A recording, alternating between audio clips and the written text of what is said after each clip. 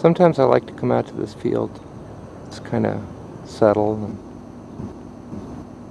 look for fireflies and squish them.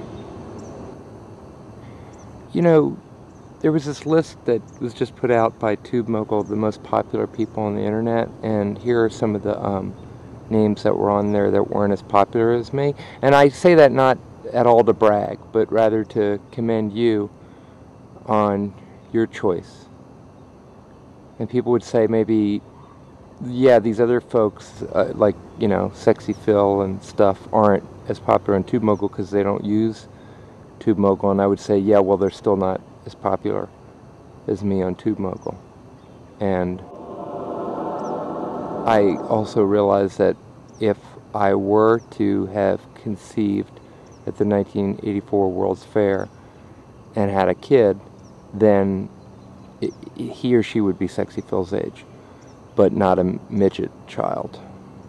And if you have a problem with that, Sexy Phil, then you can come to the Philadelphia YoTube event, and I'll totally kick your ass.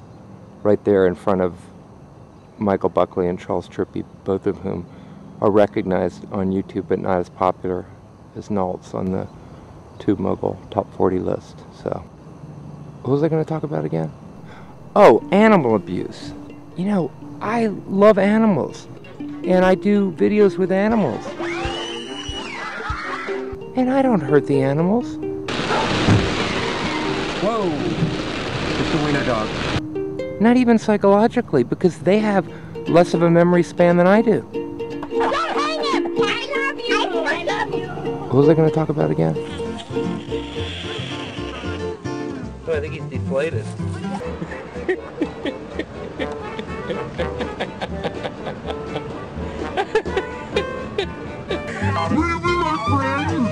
Make a nice cheetah skirt. Look at The biggest animal activist on YouTube, the Hill 88, who's not as popular as me on the TubeMogul list, says it's okay to abuse animals if they're ugly. And candidly, those turtles were ugly.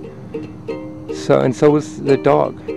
And the hamster wasn't even that cute. I mean, when you think about it, well, cows are cute. You knew that, didn't you? Cute little cow. You're a cute little cow. Yes, you are.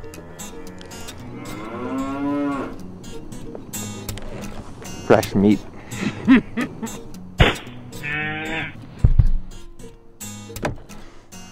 What? If God didn't want us to eat animals, he wouldn't have made them of meat.